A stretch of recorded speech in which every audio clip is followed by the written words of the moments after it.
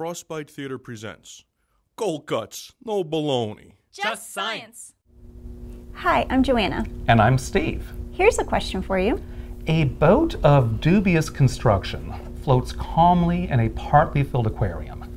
The boat's anchor is thrown overboard and comes to rest on the bottom of the aquarium. What happens to the level of the water? Does the level rise? Does the level fall? Does the level stay the same? Or does it depend on how deep the water is? Pause the video now if you'd like to think it over before we show you what happens.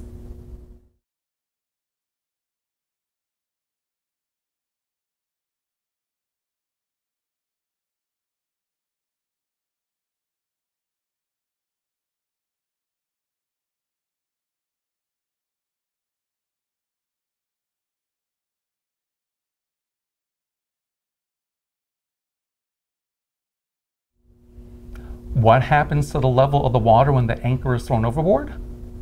The level falls.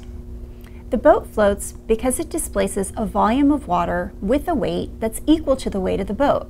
Once the anchor is thrown overboard, its weight is no longer floating. The lighter boat displaces less water, while its anchor only displaces its volume in water, not its weight. The net result?